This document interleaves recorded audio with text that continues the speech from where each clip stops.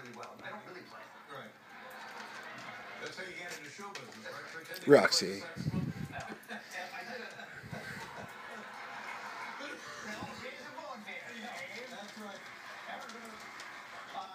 So it's sort of good. How does it come up? Well, I did a movie many, many years ago called St. Elmo's Fire. And I played saxophone. And, you know, one of the great things about being an actor is you get to learn how to fake do so many things. Right.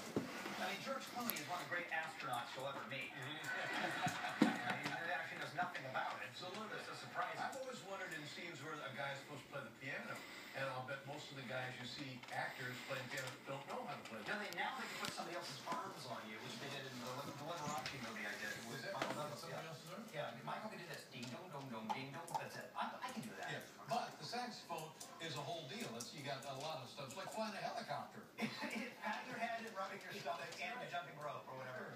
But I can honestly, I can crush it. Right. Fakely. Okay. So, you know, President Clinton is a noted saxophone enthusiast. Yep. So the house band said, why don't you come up and do the solo from St. Elmo's Fire? We play it as a matter of course anyway, and